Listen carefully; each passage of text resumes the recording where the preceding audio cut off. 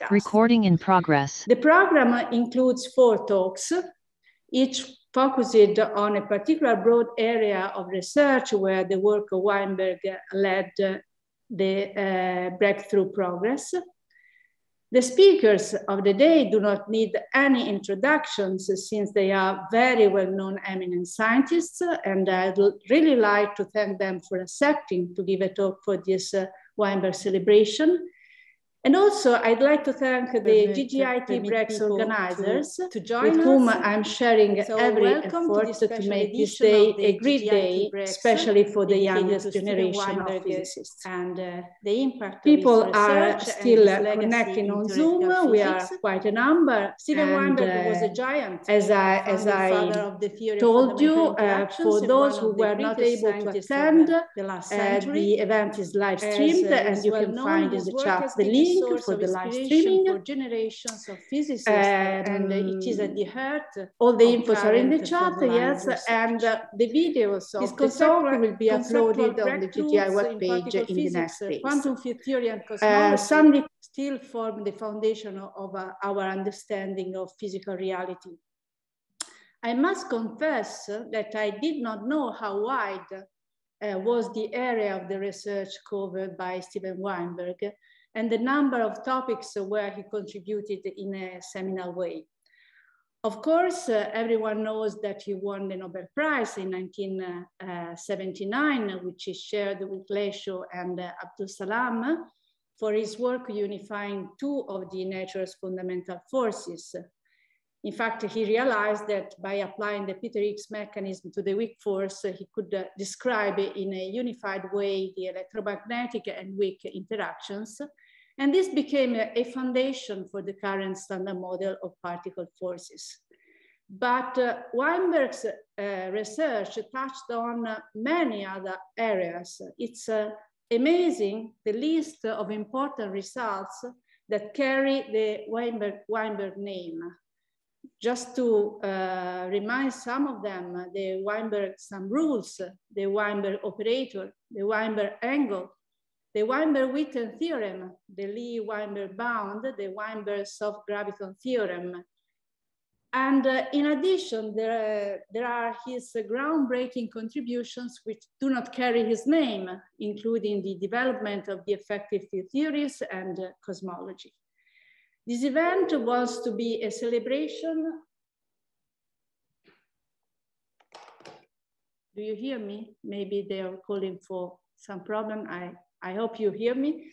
This event wants to be a celebration of Stephen Weinberg. His contribution will be put into historical context, and its relevance for present-day research will be discussed. The program includes 4 talks, each focused on a particular broad area of research where the work of Weinberg led the breakthrough progress.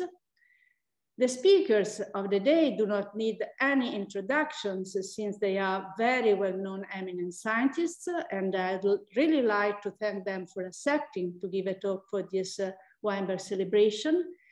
And also, I'd like to thank the GGI Breaks organizers with whom I'm sharing every effort to make this day a great day, especially for the youngest generation of physicists.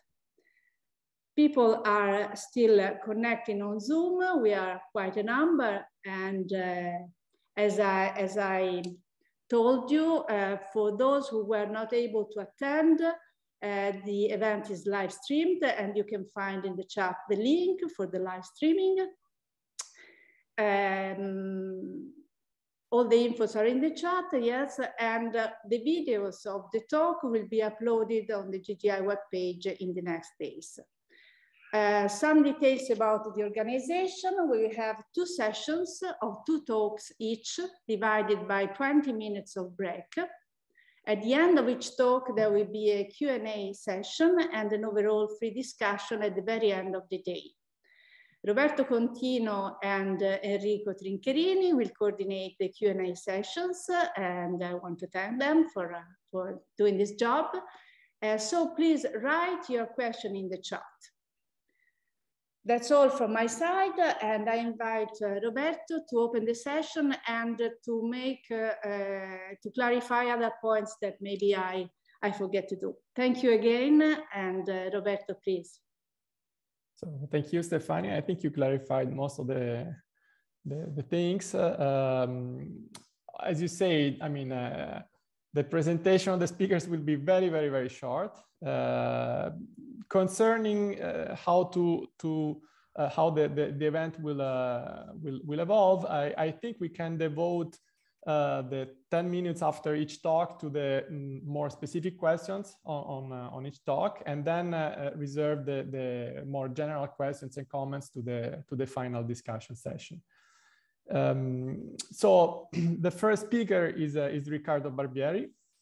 So Riccardo is professor at Scuola Normale Superiore in Pisa. He is certainly an expert of the standard model, which is the topic of his talk. The title is The Standard Model of Particle Physics. He made very important contributions, in particular regarding precision tests of the standard model, where he's an expert. He is also very well known for his work on naturalness of the standard model as an effective field theory. And also he worked and made important contributions on flavor and CP violation. So please, Riccardo, you can start. Thank you very much. I suppose I have to share the screen, right? Yes.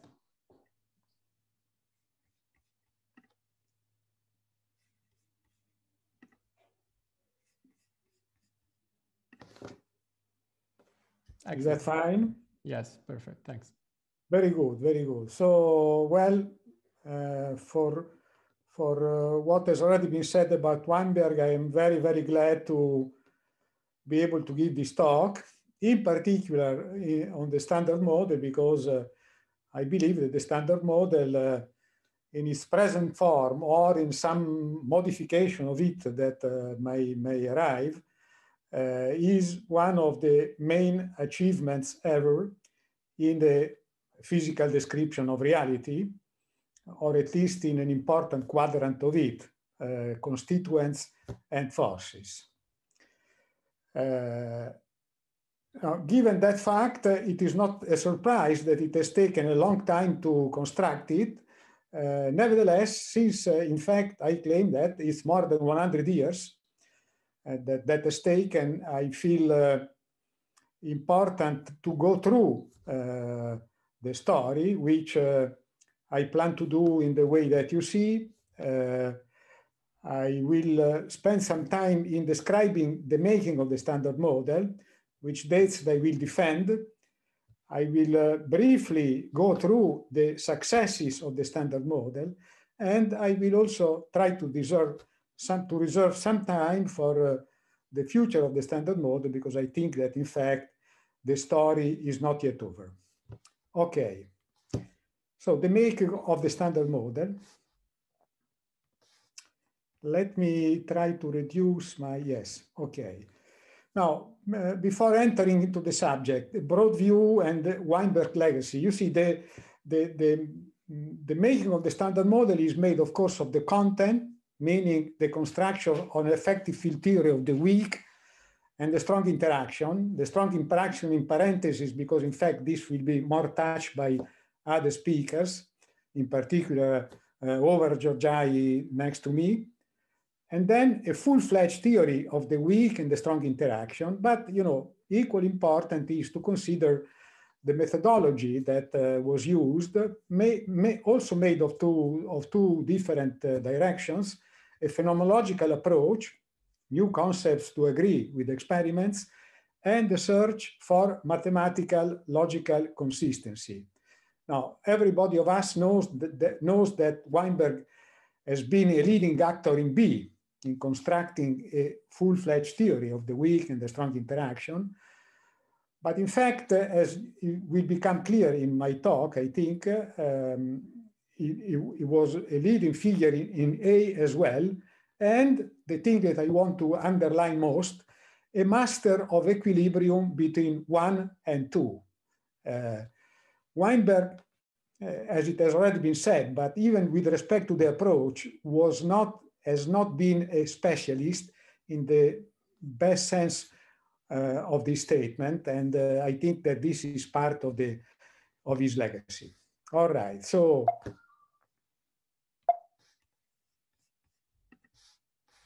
yes, all right, so I begin with really the beginning. You know, the first thing that entered into the game was the realization in experiments mainly in the UK that the beta decay, the beta particles in beta decay had a continuum spectrum. That became clear between 1910 and 1920, generating a big discussion, even putting forward the possibility that there was a crisis of the energy conservation law. As we know, the issue was essentially resolved by the hypothesis put forward by Pauli of his neutron, quote unquote, which was a new particle of speed 1/2. And then what in all respects can be considered as the beginning of an effective theory of the weak interactions is Fermi theory, where, allow me a bit of chauvinism, I quote the title in Italian, Tentativo di una teoria della emissione di raggi beta, which I suppose I don't have to translate for you. And that is the form of the interaction Hamiltonian that Fermi wrote in his very first paper. You recognize everything except perhaps the tau plus, tau minus, which were the raising and lowering operator of isospin as people were using in describing the nuclear interactions. Pretty soon, the more standard notation was introduced that you recognize with the various Lorentz invariant pieces, and again soon recognized to be problematic this interaction Lagrangian in its high energy behavior, because people noticed that, for example, the cross-section for the elastic interaction, the quasi-elastic interaction, was growing like the square of the momentum of the neutrino or of the energy. And in fact, in the 60s, gradually reduced to the current form that we are all familiar with and that you see written down there. Of course, I don't have to recall you that in the 50s, parity violation was discovered as strangeness was discovered, the various strange particles. The leptonic current was clearly written down in the form that we know now. In fact, including also the muon, which I didn't write down. The question was, what about the hadronic piece? Because nobody had a model for the strong interaction. And the key step that was recognized as essential to go forward was to associate the current describing the strong interaction with the symmetry of the strong interaction, because that would have allowed to make consideration to some extent model independent. So in 58, one put forward the conserved vector current, essentially the identification of the vector piece of H mu with the isospin charge current, which made possible to establish beta decay and mu decay universality, because that observation allowed a normalization of the current and of the matrix element, and people were able to realize the universality with beta decay and mu decay. The axial part of the current was more of a problem, but in 1960-62, people introduced the concept of partially conserved axial current, chiral invariance spontaneously broken, pions perhaps as non-Goldstone bosons, and In 62, in fact, one of the first important contribution of Weinberg to this specific area was a paper written with Goldstone and Salam, showing that in general, pretty general terms, that the continuous symmetry and the non-invariant vacuum give massless scalars. At the end of the paper, in fact, the question was raised as to whether this had to be considered as a difficulty, because after all, nobody had seen massless scalars, and we will see how this will go forward. 63, a fundamental step by Cabibbo, who essentially enlarged the SU2 to SU3, the current written alla Cabibbo with the Cabibbo angle you see it written here, right, with the delta S equals 0 and the delta S equal 1. But the most important contribution of Cabibbo was that he understood that by thinking of this current as a piece of SU3, it was possible to make a quantitative comparison of all the strange particle decays, and indeed show that a current like this with the Cabibbo angle was capable to successfully predict all these decays. 64, Gell-Mann enlarged the SU2 cross SU2, if you want, including the observation of Cabibbo, to U3 cross U3, the algebra of currents, as it was called at the time, which one can see it as a product of two U1s and two SU3s broken down to U1 vector cross SU2, SU3 vector. The axial part of this U1 will have to be, the issue of the axial part, the fate of the axial part will have to be understood later on. Immediately after, Weinberg started giving a series of contributions, more than one paper, where in his usual style, he translated the algebra of current in a dynamical way of describing their contribution by means of effective chiral Lagrangians applied to pions, baryons, the row even. As he was saying, current algebra without current algebra. And I suppose that this will be again covered by Georgi, but this is one of the characteristic way in which Weinberg likes to work, right? Writing down most general Lagrangians consistent with the symmetry and see the general consequences of those Lagrangians. Now, from the phenomenological sort of approach, one passes to the steps towards a full-fledged gauge theory. Now, of course, that proceeded very much in parallel to, excuse me, yes, to the phenomenological approach. Of course, everybody knows the story of U1 electromagnetics, of QED, and also of speculation that took place in that period about SU2 of isospin as a possible gauge theory, often derived from a 5-dimensional theory, interestingly enough.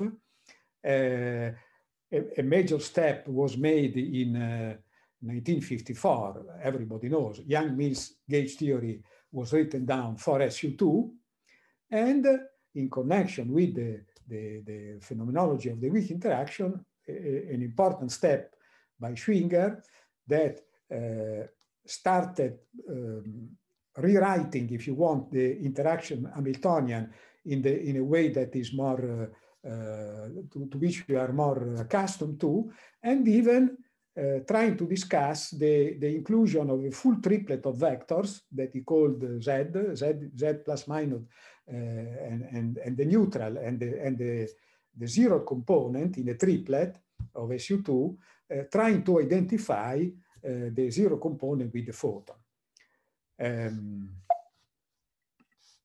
Yes, now the other steps, very important and also very well known that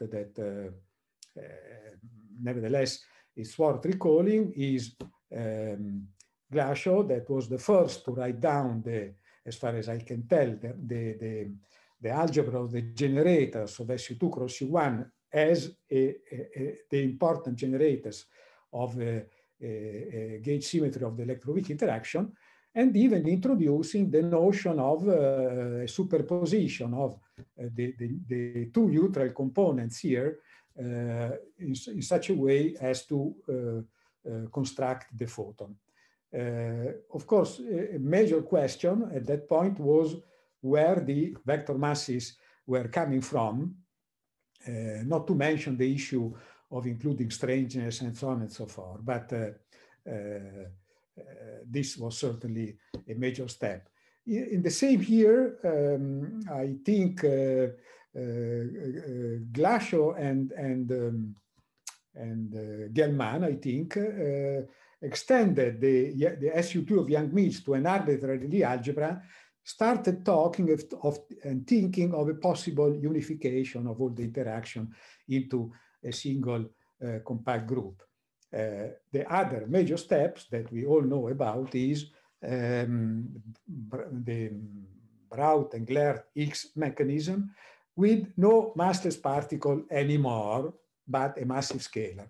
And this, of course, is a major step forward that I think Weinberg was perhaps the first to realize how important it was, given the fact that he had suffered the problem of massless particles according to the Goldstone, Salam, Weinberg paper.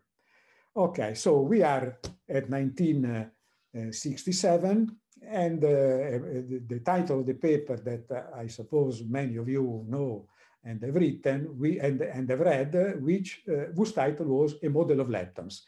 Now, I liked to copy this equation from the paper. You see, 4 is the number, the quote of the number of equations in the paper, because you will agree with me if I say that it's not frequent that nowadays you can take an equation from a paper which is 50 or 60 years old and use it, for example, when you give a lecture on the subject. This is the explicit complete Lagrangian for the electroweak interaction, at least for the leptons. Now, which were the important steps that Weinberg realized in that paper? I think the use of spontaneous symmetry breaking, SU2 cross U1 into U1, at least in 3 different directions. First of all, used for the first time in weak interactions, right? As I said, the spontaneous breaking of a symmetry was already discussed in the context of a strong interaction, but this is the time in which this spontaneous symmetry breaking is used in the context of the weak interaction. Of course, in generating vector boson masses, and in the paper, you find the correct lower bounds that, given the knowledge at the time, you could draw on the mass of the W and the mass of the Z. You see, the mass of the W had to be greater than 40 GeV.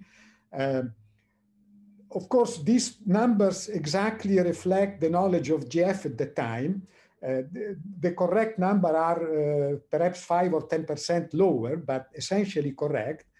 The lower mass of the W is obtained by taking G equal E. Nobody knew which was the value of the what will be called the Weinberg angle or the weak mixing angle. Okay, so you could have taken whatever you wanted for this coupling. So G equal E, G prime going to infinity gives the lower bound on the mass of the W, and G equal G prime equals square root of 2E gives the lower bound on the mass of the Z. I must say that this lower bound were not taken immediately seriously by several people working on the subject. And of course, the other major step, new step, is use of spontaneous symmetry breaking in generating fermion masses, as you see it from here. The Yukawa coupling Higgs field with the fermions. In the paper, Weinberg asked, is this model renormalizable? He guesses that it could be the case, but of course, one had to wait the rigorous proof of Toft and Veltman that came a little time after. Now, of course, the other question that remained open at the end of the paper was how to include hadrons, and the inclusion of hadrons took place in between 70 and 73, with first of all the fundamental step that finally understood how to take care of neutral current, strangest changing neutral current. You see, it's pretty clear that the reason why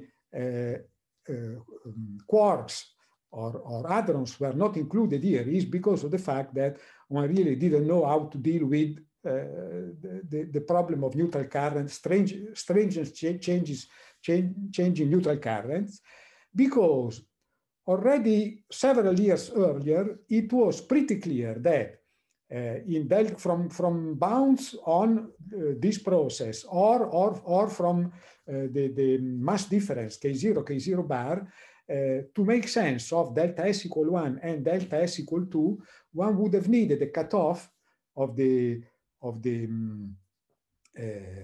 effective Witch interaction pretty low, 2, 3 GeV, significantly lower than the number that I gave you for the masses of the W. And of course, the solution came with the observation of Glashow, Iliopoulos, and Maiani that the current, the Cabibbo current, which is this first piece, had to be completed with the inclusion of charm and the orthogonal combination of Strange and D. Okay.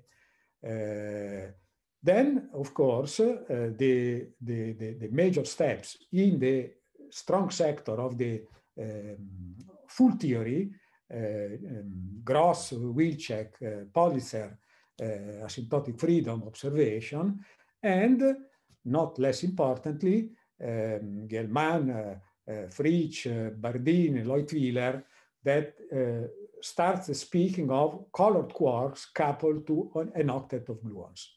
Now, in front of this comes the Weinberg synthesis in a paper that is really worth reading. You know, that's the usual ability of Weinberg of putting everything together in a fully consistent theory, right? You know, in a paragraph, in not more than a paragraph, he says, you know, the way to include into the theory that he had already written of SU2 cross U1, the strong interaction had to follow this path.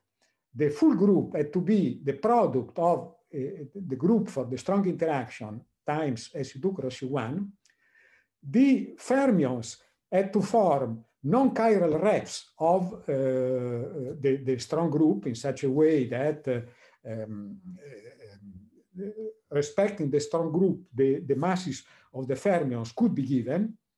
And the third important feature is that scalars are GS neutral, so that the vacuum expectation value of the scalar leave GS unbroken. And that's, as I think you understand, is the essence of the full story.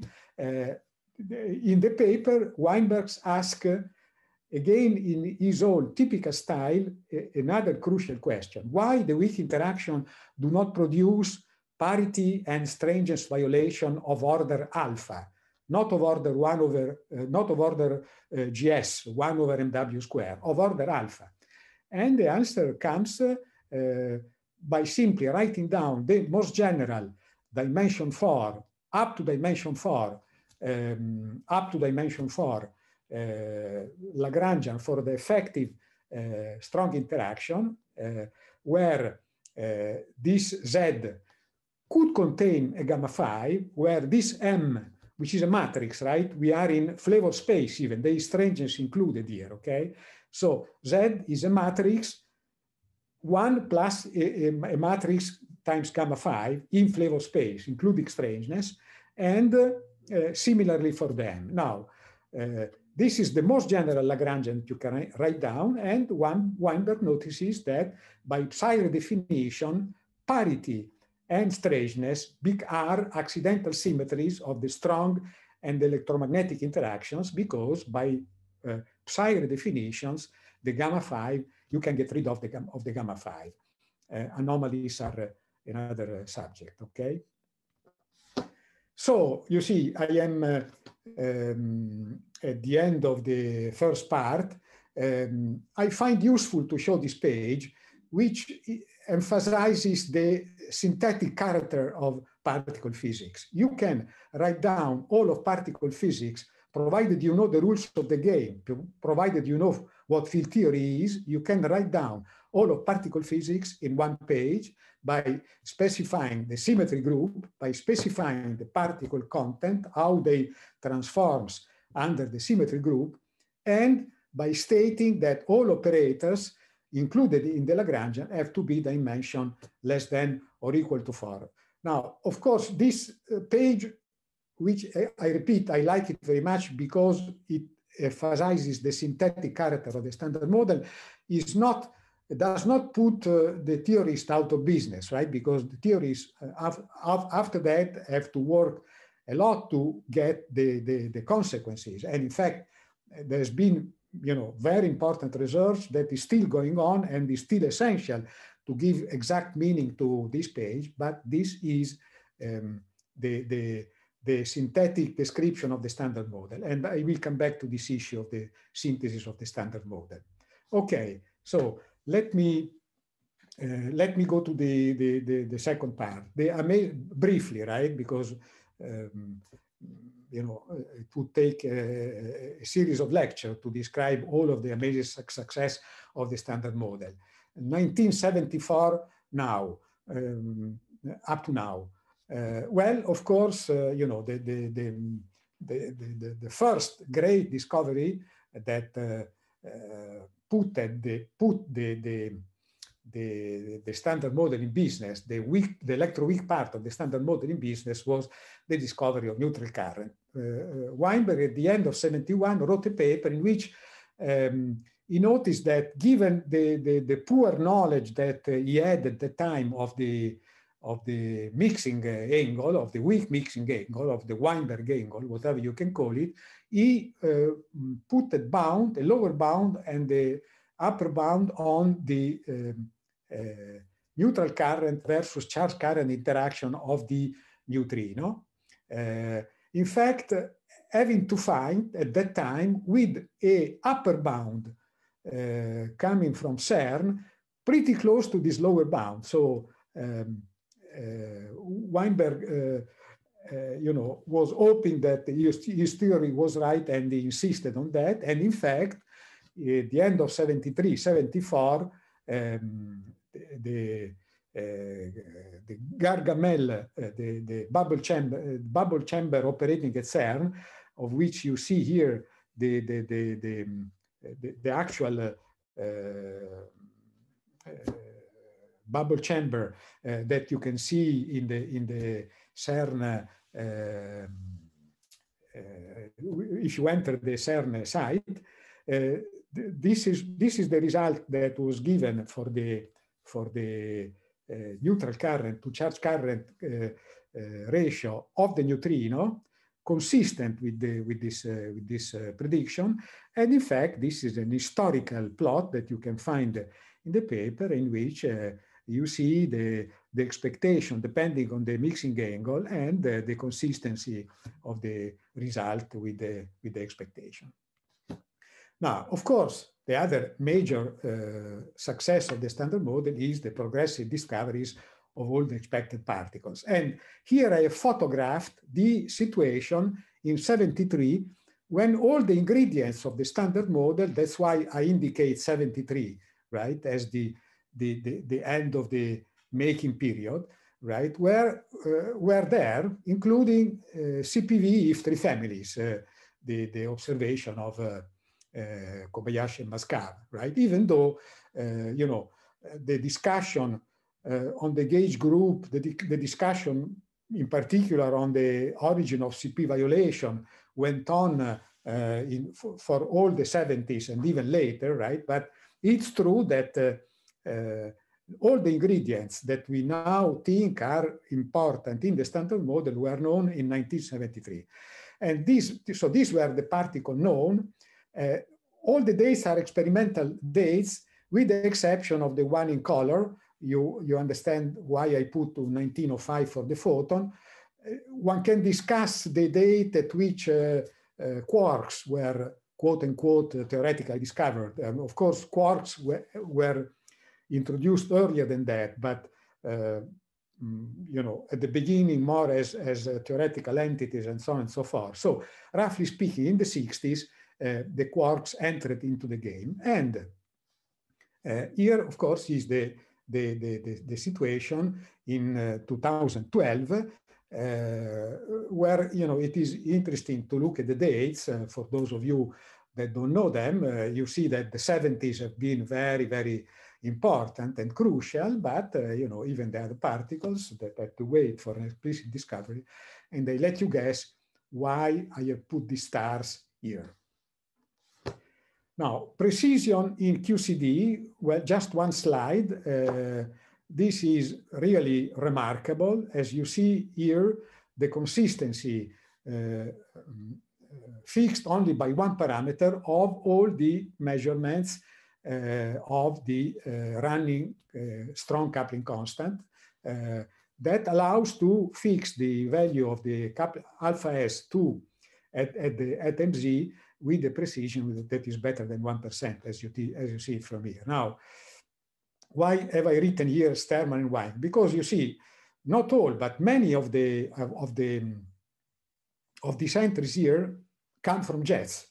And Sterman and Weinberg dictated the philosophy that then, you know, produced the continuous interaction between theorists and experimentalists, how to define jets in an optical way. But the basic observation is simple.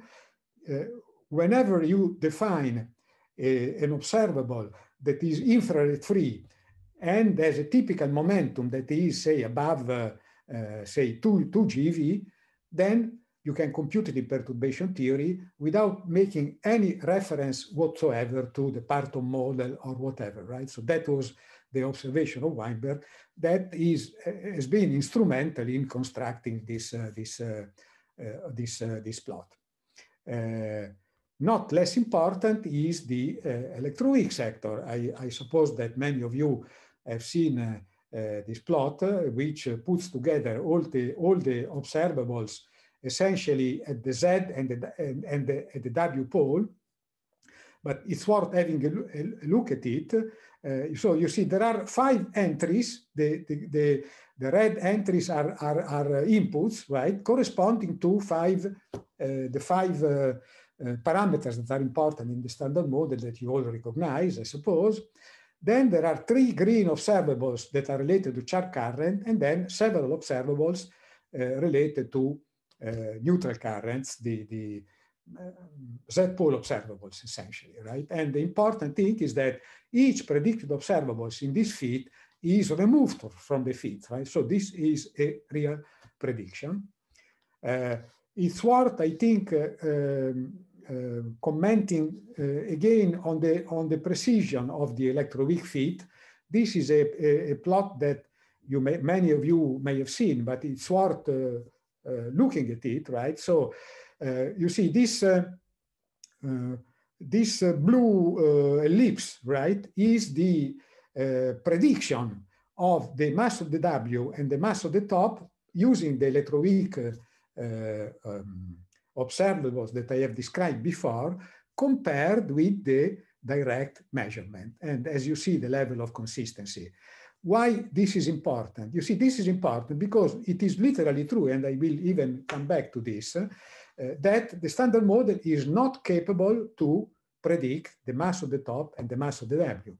Nevertheless, it is true that there are many observables that are correlated by this parameter, in particular, all of the electroweak fit correlated among themselves through these parameters, which meant that in 1994, before the discovery of the top mass could be essentially predicted, quote unquote, in this way, right? In this way. And in 2012, in fact, already at the end of lab, in the year 2000, the mass of the Higgs could equally be predicted, right? Another way to see the impact of the electroweak interaction is by using these two effective parameters that are capable to catch all the electroweak corrections, the typical gauge corrections, loop gauge corrections, for all the Z-pole observables and the W-pole observables, not only in the standard model, in fact, but for any theory that is flavor symmetric and quark leptons symmetric. And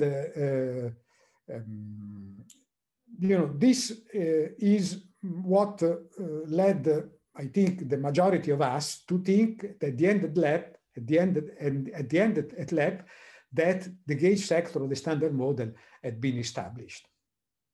And this, I think, is important, and we'll come back in the following. The last plot that I want to, the slide that I want to show on the test of the standard model is this page, which I call the ultimate precision, which shows the comparison between theory and experiment in the G-2 of the electron, of the anomaly of the electron and the anomaly of the muon. Never mind the level of agreement at the moment. I will even say something later on this. The important thing to notice is that you see the level of comparison is the level of error. The error is the level of 1 part per billion here, and in the muon at the level of 1 part per million. And again, Weinberg, Jakiv and Weinberg in 1974 were the first to compute the one loop weak correction to the G-2 of the muon.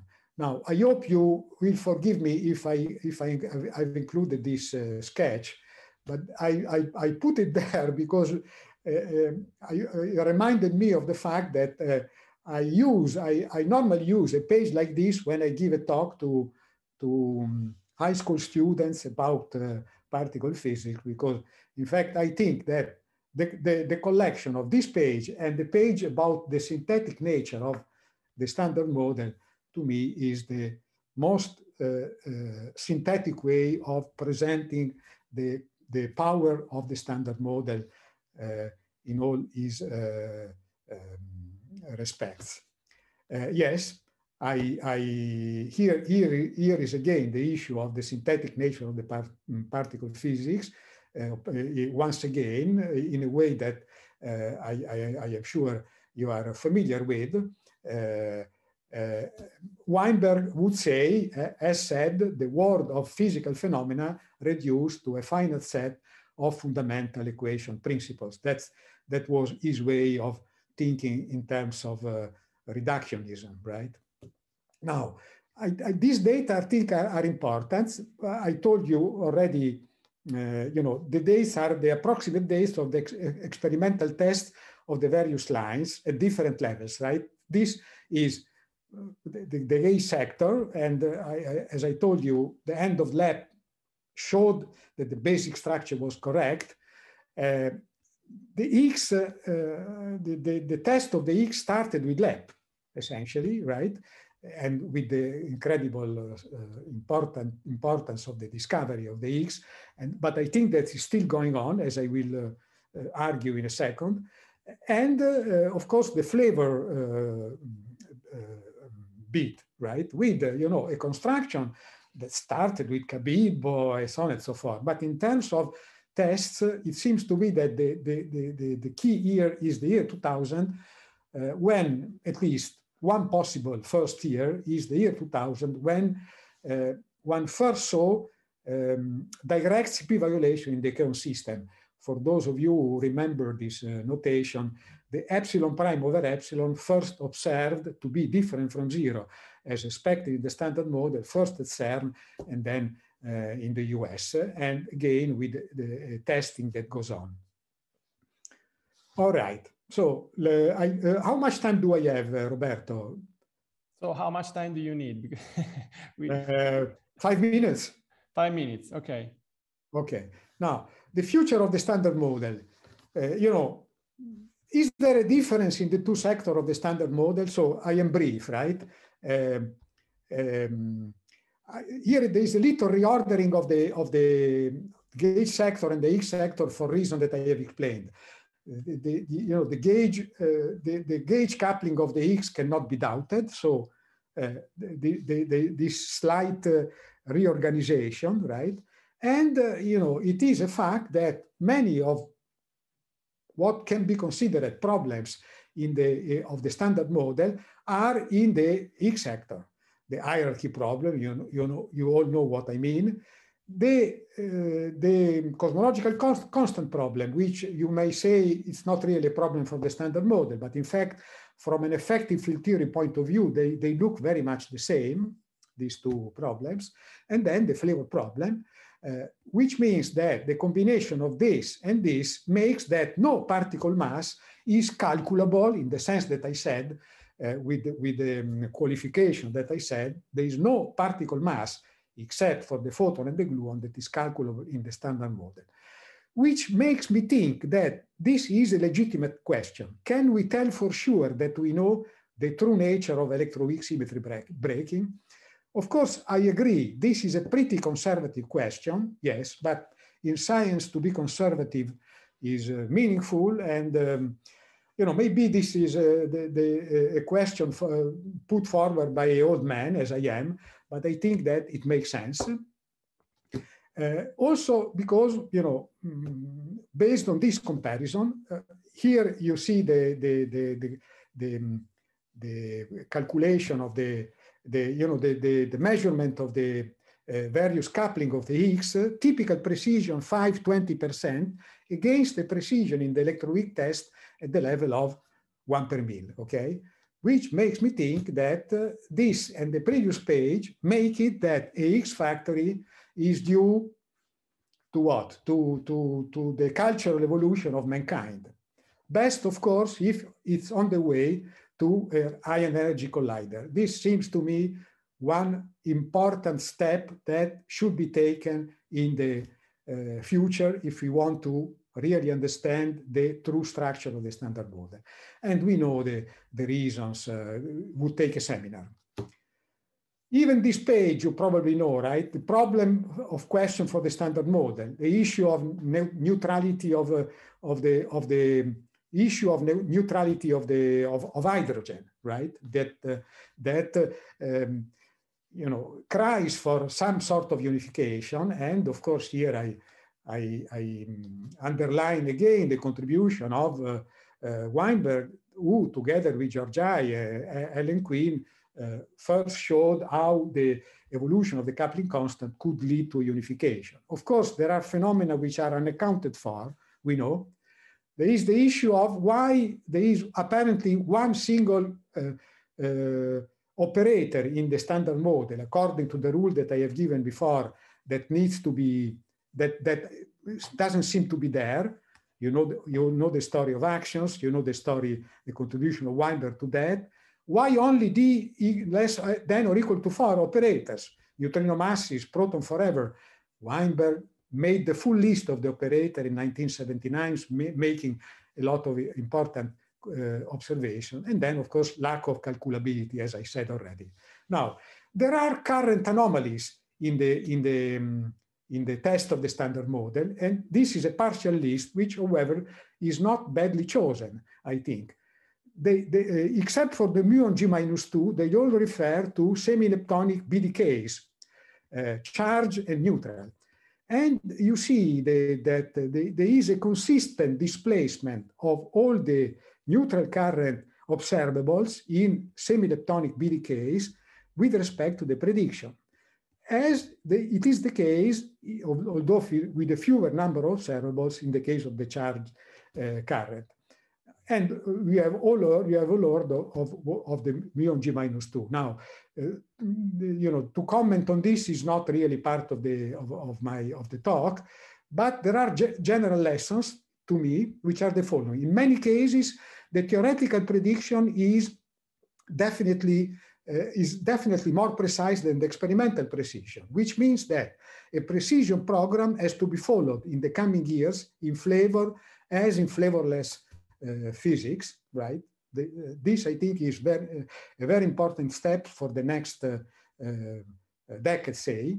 If confirmed, and this is an important qualification in my view, but not the subject of this talk, the coherence of BDK anomalies are suggestive of some approximate flavor symmetry that plays a role in understanding what's going on here. And also, you know, independently, to me, the G minus 2 of the muon, in case it is confirmed, can be easily interpreted as a first sign of supersymmetry. Of course, if they are roses, they will flourish.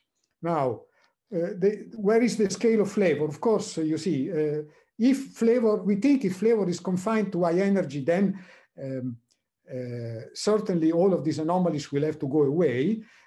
However, it makes a lot of sense to think that new physics in the multi-TV is hidden by a suitable approximate flavor symmetry. All right, let me finish by let me make Weinberg speak. Now, Weinberg was not only a great physicist, as it has been said, but it was also a great intellectual, which meant that he regularly published in the New York Review of Books, among many other interventions, public interventions, a series of articles, all very interesting to read. Here, November 7, 2012, the same year of the discovery of the Higgs, Weinberg writes an article whose title is Physics, What We Do and Don't Know. Now, I copy one paragraph towards the end. He says, even so, the standard model is clearly not the final theory.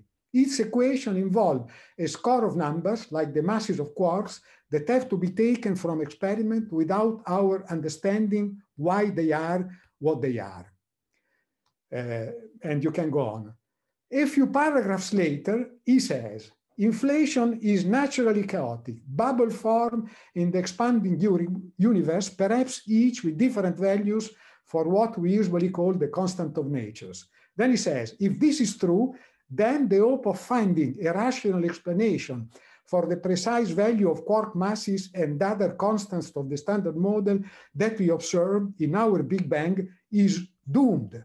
We would have to content ourselves with a crude anthropic explanation of some aspect of the universe we see. And you can keep reading. You see, there seems to be a contradiction between these two statements, right? Isn't that the normal reaction? I don't think there isn't. In fact, look at the title of the paper, What We Do and Don't Know. The search goes on. Thank you very much. Sorry for having kept you a little bit too long, perhaps. Thank you very much, Riccardo, for the great talk. Okay, so I think we can have now specific questions on your talk, if there is any, so people can raise their hands. I would really limit questions now to those on specific aspects of your talk. Otherwise, more general questions or comments can be asked at the end. We have one in the chat. Let me see. I have somehow lost the page. Let me. Yeah, so I can read it for you if you want. Thanks. So Jay Harnard is asking, can the standard model be used to compute the proton-proton scattering amplitude? And can the standard model provide the range of the strong interactions? Strong interactions.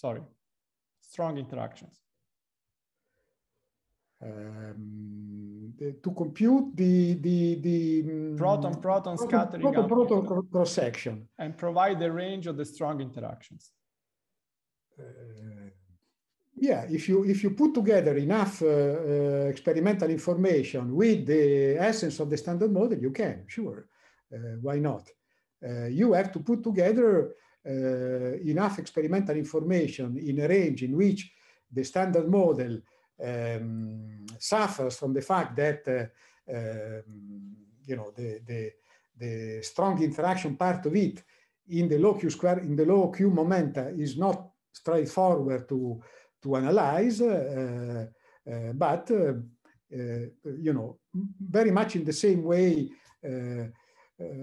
But you can certainly end up with a prediction for proton-proton collision and the range of the strong interaction. Yes, I have shown you. I don't know if you see my screen. Do you see my screen again? We do. Yes. Yeah, we do. Yes. So you may remember this page, right? Or this page. This page tells you that, you know, at lambda equal, what, 200 MeV, the coupling constant explodes and you have to deal with the problem. Yes. Very much. It choose a few areas that I'm most curious about and that bear the imprint of Steve's unique style. There are few physics papers that I read for pleasure every few years. One of these is Steve. I was an undergraduate, probably while I was taking Schwinger's course on source theory. At this point, what Steve means by a phenomenological Lagrangian is one in which the interaction terms are used only in first order. Having only derivative interactions is crucial because it means that in the chiral limit with massless pions, as the pion energy goes to zero, the amplitude goes to zero unless the derivative is compensated by a pole on an external line. One of the clumsinesses that Weinberg refers to here is the starting point. He starts from the old linear sigma model of Gell-Mann and Levy, which has the right symmetry, but it is otherwise not particularly well motivated. And Steve had to compensate by putting in the physical normalization of the axial vector current by hand. The other clumsiness is that the symmetry structure is only approximately right. But at least to first order in the pion fields, the pion couplings vanish except for derivative terms, which was the crucial thing. Now here's the fun part. Again, the bold is mine. I don't know whether Schwinger already knew about the clever mathematical trick of induced representations that he suggested that Weinberg use, or whether he invented it independently. But the idea is this. To build an induced representation of the chiral symmetry, you construct a chiral transformation on the matter fields as an ordinary isospin transformation by an angle that depends on the pion fields. And then you find a nonlinear transformation of the pion fields that reproduces the full chiral algebra. The chiral transformation is said to be induced from the isospin transformation by the nonlinear transformation of the pion fields. And this can be applied to any isospin representation. So the isospin transformation is then local, depending on position, because it depends on the pion fields, which depend on position. But because the pion fields appear only in the angles of the isospin transformation, they disappear completely to all orders from any isospin invariant term without derivatives. The Lagrangian depends on the isospin of the matter fields without any assumptions about what SU2 cross SU2 representation they are part of. Physically, this means that it's simply meaningless to ask about the chiral transformation properties of the matter fields themselves. And now to all orders, the pion couplings all involve derivatives or explicit symmetry breaking terms.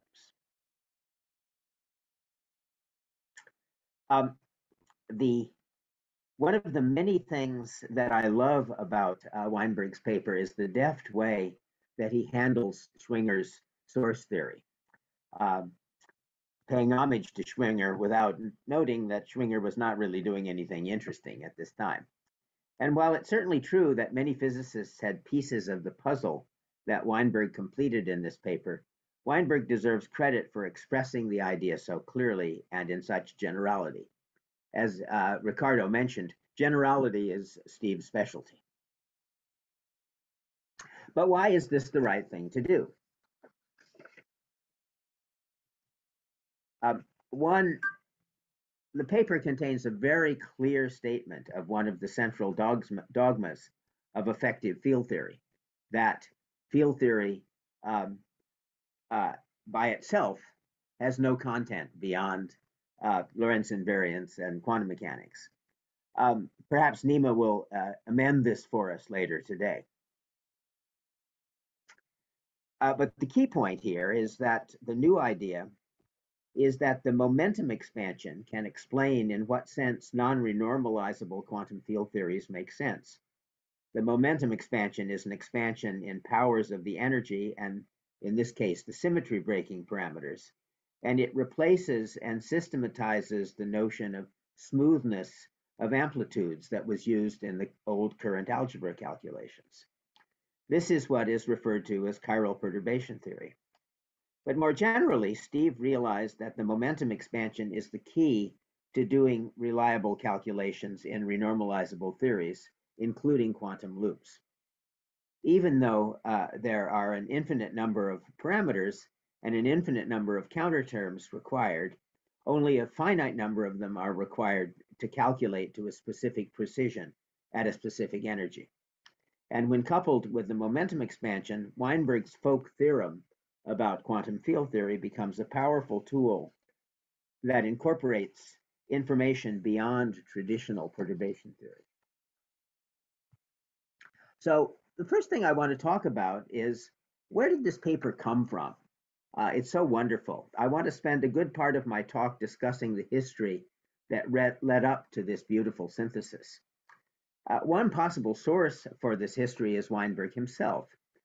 This is one of many papers written about that history. It's the opening talk at a conference celebrating the 30th anniversary of his Schwinger-Festschrift paper. And there are many similar talks. Here is Weinberg's summary of the progression. The starting point, of course, was Nambu, spontaneously broken symmetry, and so-called partially conserved axial currents. And Steve describes the progression from Nambu and PCAC through the early work on current algebra to his nonlinear chiral Lagrangian that allows current algebra calculations to be done more easily. And then he suggests that he lost interest until the late 70s, when he was inspired by Wilson's work on scaling in condensed matter physics and his attempts to justify quantum field theory to his students. It's a good story, and he writes beautifully as always, but it didn't convince me. I think there's some very important influences that are left out, and I wanted to dig into the history a bit, and this talk gave me a good excuse to do that.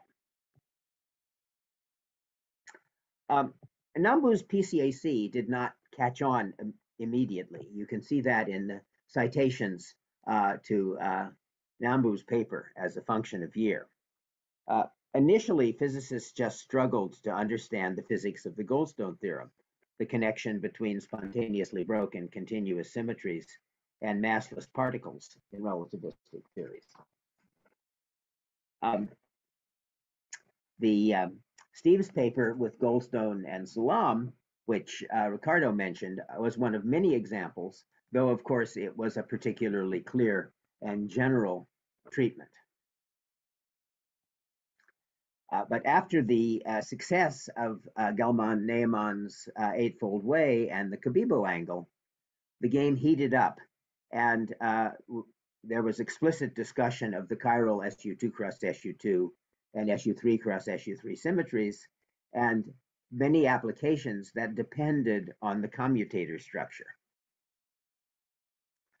Steve, as usual, considered a very general situation and worked out the current algebra of an arbitrary number of pions.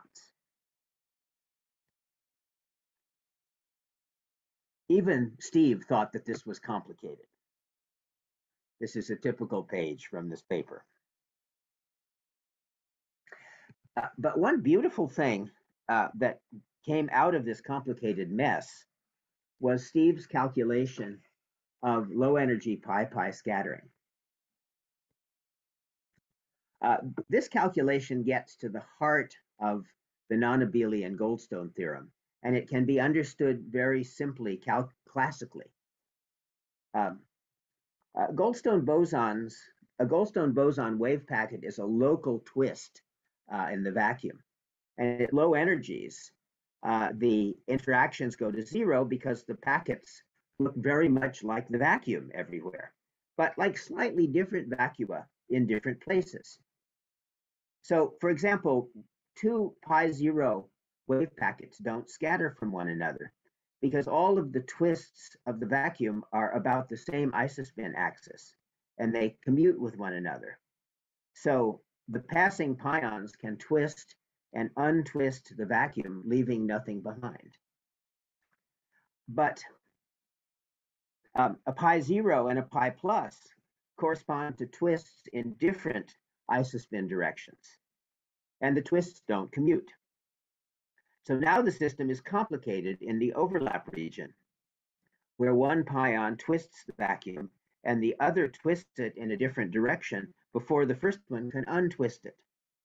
This leaves behind a little region of space with the vacuum twisted in the direction of the commutator, and this spreads to become the scattered fields. And that's the classical Goldstone boson physics behind Steve's pi-pi scattering calculation. The next thing that happened was that, according to Steve, he was sitting in a cafe in Harvard Square when he realized that he could find a Lagrangian that, when used in lowest order, would reproduce the effects of current algebra in a much simpler way. This was the clumsy approach that I discussed at the beginning of the talk.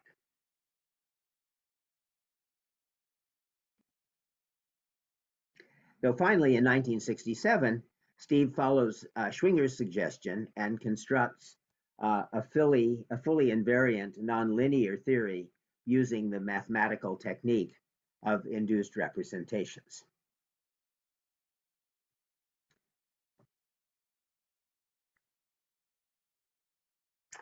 So then there's a break. He says that only after a break of nearly 10 years to construct the standard model was he motivated by condensed matter physics and by his teaching to think again about the problem, and then finally tamed the infinite number of parameters and realized that non-renormalizable theories are perfectly renormalizable, and the momentum expansion allows one to calculate with them. At that point, he replaces the old-fashioned constraints of renormalizability by constraints on the sizes of non-renormalizable terms in the effective field theory. And this modern picture of effective field theory is born. So Steve's account makes a really good story, but I think it leaves out many important developments that almost certainly influenced his thinking, and I want to show you why I think so. These include maths-independent renormalization schemes, GUTS, effective theories of the weak interactions, heavy quarks, and perhaps most importantly, the U1 problem. So it's certainly true that Steve was doing other things besides thinking about pions in this period, but not immediately. This was a depressing time for quantum field theory. Weinberg's model of leptons paper did not make a big splash when it first appeared. I was just a baby at the time, but I remember seeing it when it arrived in my mailbox, and like most everyone else, including, I think, Steve himself, I ignored it because it didn't look renormalizable to me, and I didn't really know how to make precise sense of it. This shows up spectacularly in the plot of the citations to Steve's paper by year. There was equally little excitement when Glasgow and Iliopoulos and Miami figured out why a charm quark had to exist to explain the absence of neutral current effects that change flavor. I must say the statement of the Jim mechanism is very simple.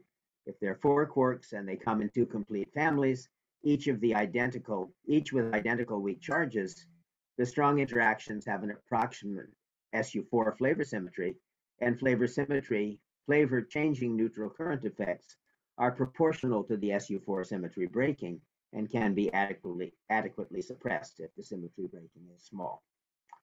I think this is one of the most brilliant and annoying developments ever in particle theory. The reason that I think it's so annoying is that it implies that we have absolutely no idea what flavor really is. And as Riccardo mentioned, in the standard model, that turns out to be true. At any rate, these frustrations ended spectacularly in 1971 after Toft figured out how to make sense of spontaneously broken non-abelian gauge theories in general, and Weinberg's model of leptons in particular. This obviously is the reason for the jump in citations to the Weinberg and Jim papers, and also to the resurgence of quantum field theory in general. Toft's work opened up a new region in the map of quantum field theories, and some of us started exploring it by building models, both to see what was possible in this new class of renormalizable models and to try to find the right model. So I will discuss one completely crazy model building exercise in detail. James Byrkane, BJ, did something crazy that was both wrong and important. He came up with a numerological relation for the ratio of the muon mass to the electron mass. And he argued, and as far as I know, this is not published, that the relation was correct up to just at the level that one would expect if there were radiative corrections. It's right up to order alpha squared. Now, in hindsight, this seems completely ridiculous. But you have to remember that at this time in 1972, there was no tau lepton, and we weren't quite sure what to think about quarks. For many quantum field theorists, quarks were still a shorthand for symmetry properties of the still mysterious strong interactions. That situation would change like dreams over the next couple of years. But in early 1972, it seemed entirely reasonable to construct models in which mu over me is calculable. At this time, Steve Weinberg was still at MIT, and he got interested in the same problem. So we had a little contest between Shelley and me at one end of Cambridge and Steve at the other to see who could compute the muon electron mass ratio. Although I think Shelley and I came closer to the goal, Steve made theoretical contributions that were much more important. He wrote a paper which described a model of leptons, his second and much less well-known than the first. It was based on SU3 cross SU3. And he reasoned that in this model, after symmetry breaking, there would exist Feynman graphs like the one shown here that might give BJ's formula. This is a brilliant wrong paper. Steve's model doesn't give anything like BJ's formula. He missed a counter term, and the electron mass is actually infinite. Shelley and I showed this and understood how to fix it by adding another SU3, but the solution was boring because instead of the square root of 2 in BJ's formula, we got a complicated ratio of heavy vector boson masses. And if we knew all the masses, we'd have a relation, but that didn't seem like much. The really interesting thing about Steve's model is that it is a kind of proto-gut. The gut-like properties can be seen in a simpler model with only one SU3, with both triplets transforming as 3s. The point is that unlike SU2 cross U1, but like all gut models, this SU3 model has gauge interactions that we haven't seen. In this case, the right-handed weak interactions involving the top and the bottom components of the triplets. And also weird doubly charged currents involving the bottom two.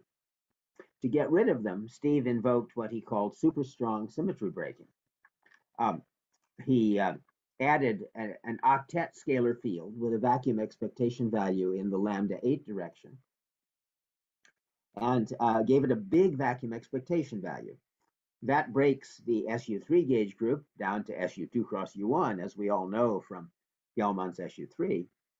But in this case, it's used in a completely different way to give a large mass to all of the unwanted gauge bosons in this model. So these super heavy gauge bosons were constrained more by their virtual effects than by direct bounds on production. At this point, Steve was certainly not thinking about what are now called gut masses. In those days, a few or 10 times the W mass would have been plenty to suppress the unwanted interactions to an acceptable level. Needless to say, at the time, it was a pretty radical concept because we all still thought of the W and the Z as extremely heavy. To invent things that were heavier still was a bizarre act of genius.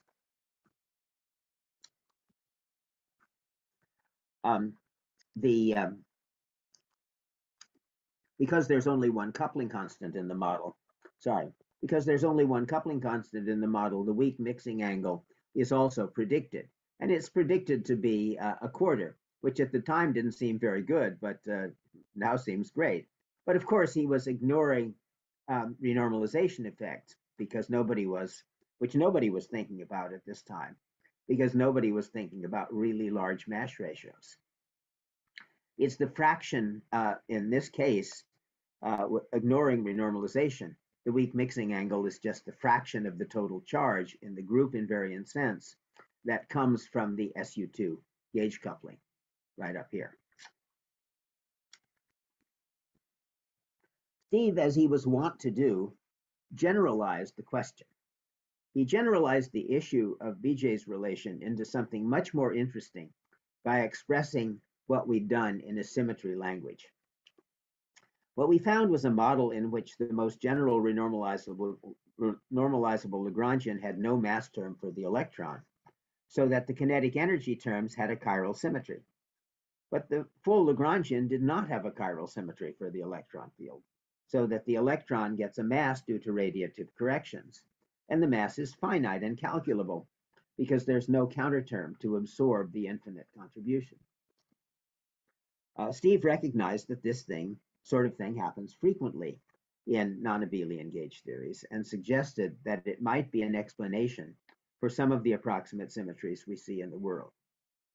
The issue may require a little explanation. Symmetry, both gauge and global, played an important role in renormalizability from the very beginning. But nowadays, exact global internal symmetries have a bad name in quantum field theory, and we suspect that there may not be any at all. But approximate global symmetries are an obvious and important feature of nature. We knew how to use them by simply assuming that the Lagrangian of the world has a symmetry conserving part that is somehow large and a symmetry breaking part that is somehow small. But this might seem a little artificial if the symmetry breaking small part was governed by a parameter that was in some sense infinite and required renormalization. Steve realized that there were examples of QFTs in which the symmetry breaking term, like our chiral symmetry breaking electron mass, is finite and calculable in terms of other parameters because it's not present in the most general renormalizable theory, and therefore no counterterm exists to absorb an infinity.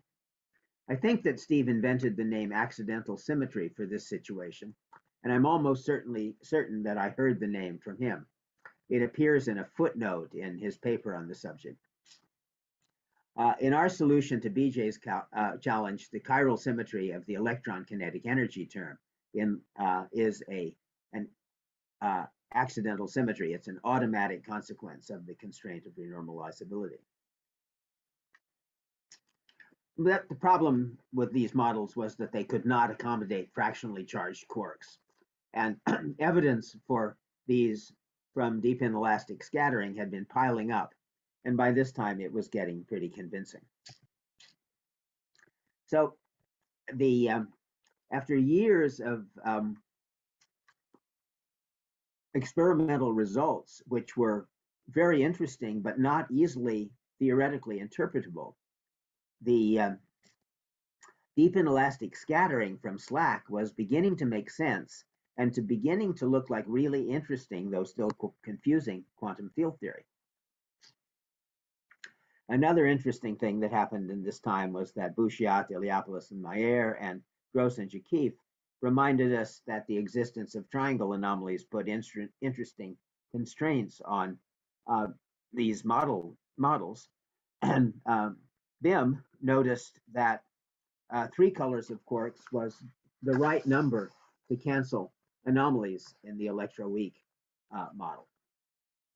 So this fit very nicely with the original suggestion of 3 colors from baryon spectroscopy. So after the discovery of weak neutral currents, the basic structure of the electroweak interactions was pretty clear, but the nature of the strong force and the full significance of color was still not obvious. Of course, a big part of the push for quarks came from dimensional transmutation and asymptotic freedom. Dimensional transmutation was described by Sidney Coleman and Eric Weinberg in another of my favorite physics papers, Radiative Corrections as the Origin of Spontaneous Symmetry Breaking. The subject is a version of Weinberg's model that I think is pretty uninteresting, but the paper is a how-to-do-it manual of useful techniques in quantum field theory, the renormalization group, the loop expansion, the effective potential, and much more, written in Coleman's best pedagogical style. Almost in passing, they show how renormalization can convert a dimensionless coupling constant into a dimensional energy scale, characterizing the interaction. I didn't realize at first how important this was going to be. The history of asymptotic freedom is complicated, and I'm not going to get into it except to say that I spent a lot of my time during and after 1973 trying to do useful physics with it. At first, though, we were still assuming that we had to break the color symmetry and not yet recognizing the full power of dimensional transmutation. The recognition that color symmetry could be unbroken and the quarks confined developed gradually to many people over that year. And I first heard it from Steve in this paper. This indeed shows that Steve was thinking hard about current algebra even during the exciting time when we were building the standard model. And the paper also contains the speculations about what we now call quark confinement.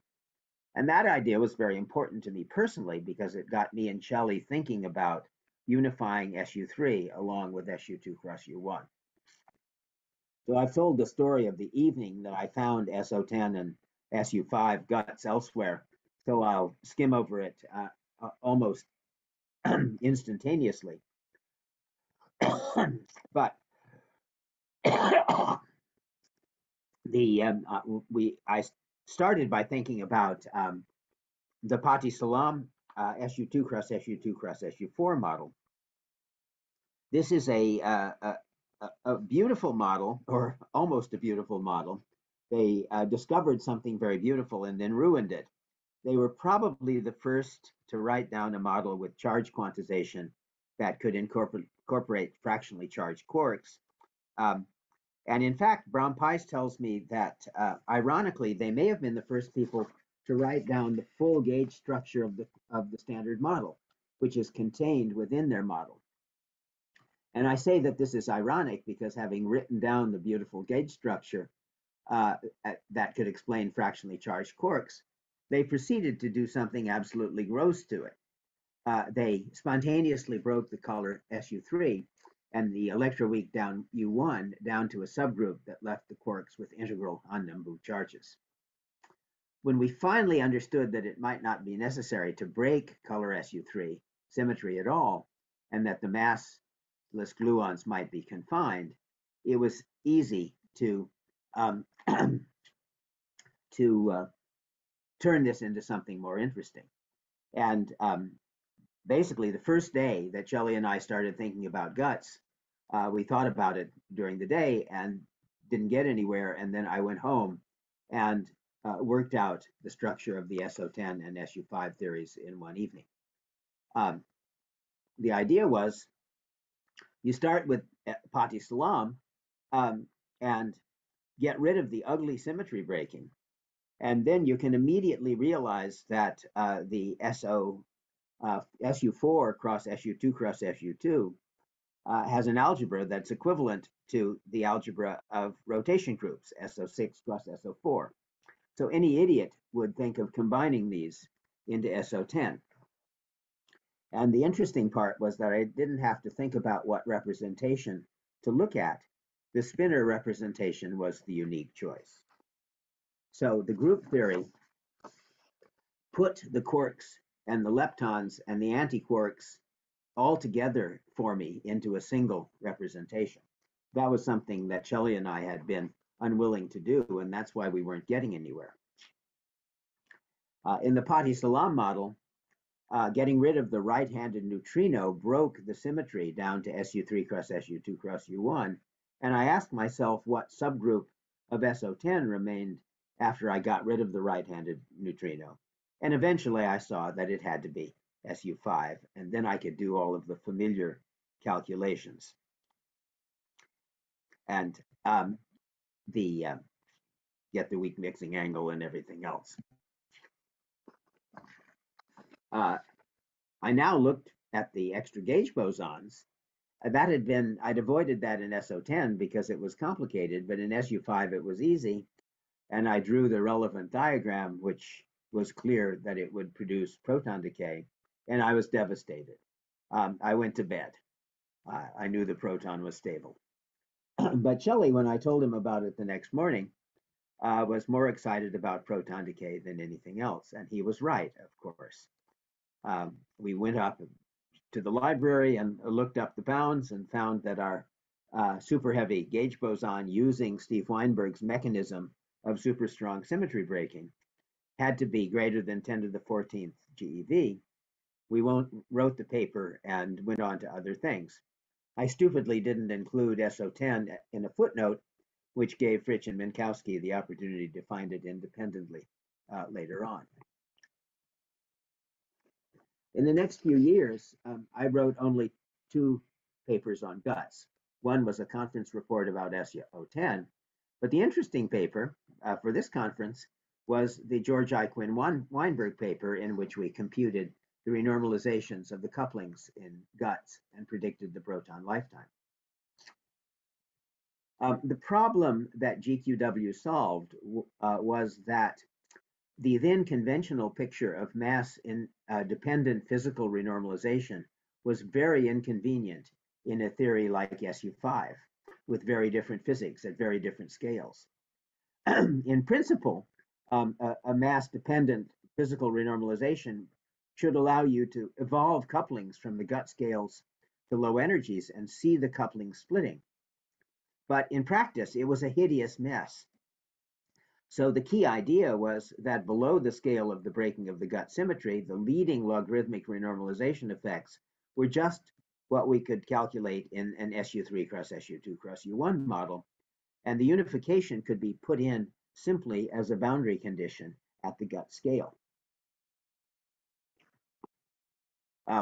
We justified this by appealing to the Appelquist-Carrizone theorem and using different mass-independent renormalization schemes in different energy regions. This was a modern effective field theory calculation, although we did not describe it that way at the time. The couplings in the different regions evolved differently and were connected by matching at the symmetry breaking scale. This was a departure from the conventional view of renormalization as relating directly to physically measurable properties, it fit nicely with the 't-Veltman scheme of dimensional regularization and minimal subtraction, but only if we supplemented it by an effective field theory idea of different theories in different regions. And that idea is, in fact, absolutely required to make minimal subtraction useful in any theory with multiple energy scales. I don't have much use for anthropic arguments, but I am enormously grateful to have been born into a universe in which God has chosen the parameters to illustrate almost every possible interesting theoretical idea relative to the standard model. And heavy quarks are a great example of that.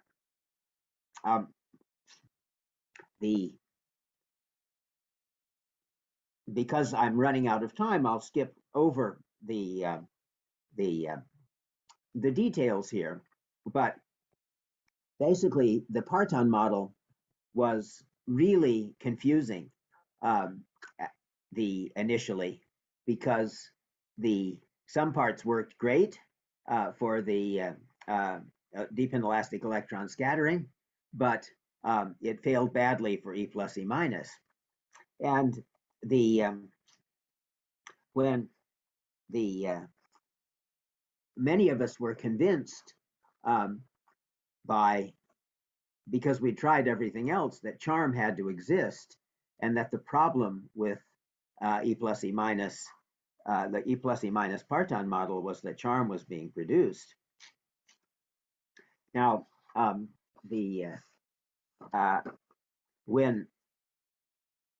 as the J psi was being discovered at SLAC, Bert Richter was actually a Loeb lecturer at Harvard, giving lectures on his theory that the rising R that they saw at SLAC was due to the fact that the electron was a hadron some fraction of the time.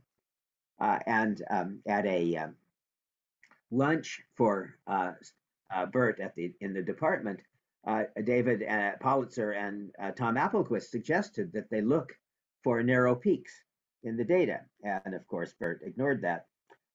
The announcement of the J psi occurred a bit shortly thereafter.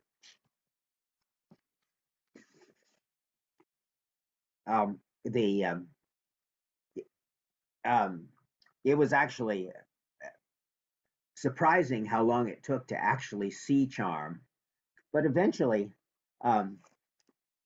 it's useful to remember that half of the explanations of the J psi in the famous PRL after the discovery were silly, even things by very famous people like Schwinger. But it ended happily. Charm was eventually discovered exactly where we said it should be. R in E plus E minus was starting to look exactly like Appelquist and Politzer said it should, except, of course, in the meantime, God had thrown us an extra heavy lepton. And in the space of less than a decade, we'd gone from confusion to confidence. And quantum field theory was ascendant. But the interesting point for Weinberg was that we had several new energy scales above a GeV. Certainly the charm mass and the W and Z mass, and plausibly a gut scale. And we could no longer ignore the effects of running between these scales. It was becoming obvious that some version of effective field theory was the way to deal with this. And the question was, how does it work in detail? All of this was in the air, and I just don't believe it did not have an effect on Steve's thinking. As far as I know, one of the first people to really figure out the details was my office mate in the late 70s, Ed Witten. And while his calculations are not exactly described in the same language that Steve uses, all of the pieces are there. The last piece I wanted to mention is the U1 problem. Classically, the symmetry of three massless quarks has an extra chiral U1, and it is a disaster. Nothing would work. It was when the quarks were not real and were just you just used them to abstract symmetry properties, you could ignore that problem. But that was no longer true, as now that the reality of the quarks had become more or less established. In fact, there's a smoking gun here that shows that Steve was thinking about these issues in 1975 during this period where he says he wasn't really thinking about it. This is a delightful little paper. It shows that changing the decay constant of the U1 current can't help very much. So if anyone was not confused already, this paper would certainly have gotten their attention. But in fact, most people were already confused. And one reason I think that people weren't trying harder to sharpen the tool of chiral perturbation theory was that it seemed it didn't work and that something important was missing. And again, 't Hooft came to the rescue. After 't Hooft's paper, there was no reason not to dive back into chiral perturbation theory and really make sense of it. And that's what Steve did. I want to say just a few words in the few minutes I have left about after phenomenological Lagrangians. But my main message is that everybody should go back and read this paper. It's just so beautiful.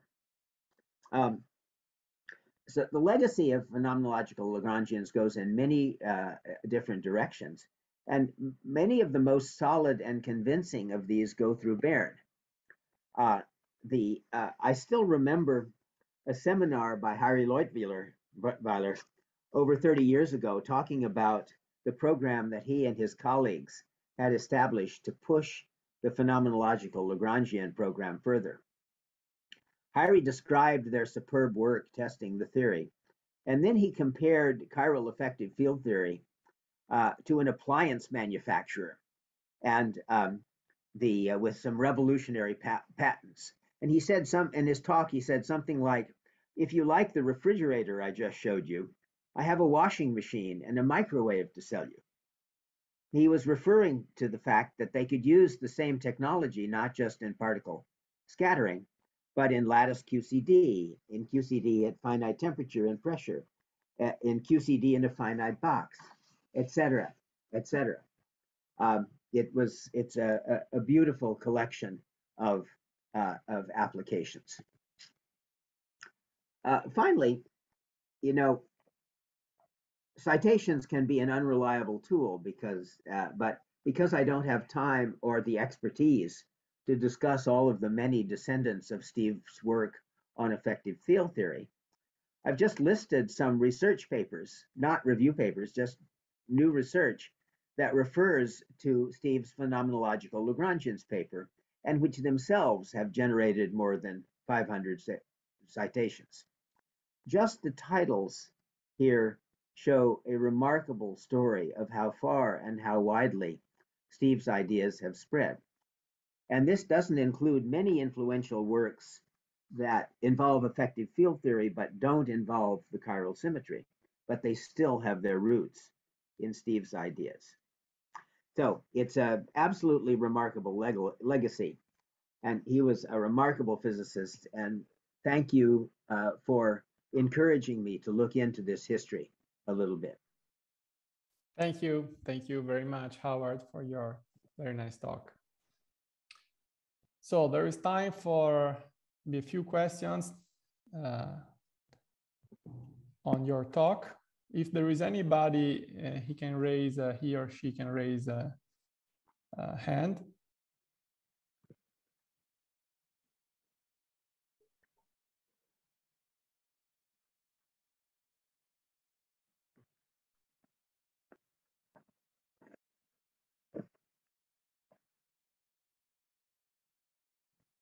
Okay, I don't see any question. I don't see any hand.